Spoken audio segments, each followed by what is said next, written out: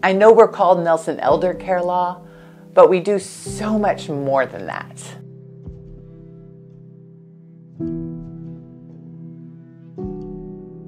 My name is Camila Zolfaghari. I'm the lead probate attorney here at Nelson Elder Care Law, which means I get to handle the guardianship and conservatorship cases. And those are really some of my favorite because it just tends to be either superhero parents or superhero adult children stepping up to care for somebody who's vulnerable.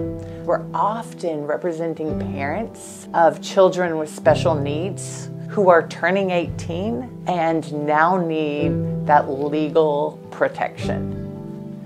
I got to represent a very special father recently. His daughter was turning 18. She was a very happy, healthy baby, but when she was 3, he walked into a room and found her completely non-responsive.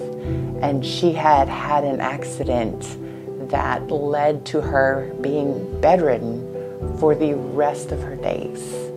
Not all parents realize that when their child turns 18, they can't automatically talk to the doctors, make medical decisions for their children. She needs somebody to continue making medical decisions for her, making education decisions for her, caring for her money. So we were able to step in, help him file that petition for guardianship. It was really a great day in court that day. The judge even thanked him for doing such a good job caring for his daughter.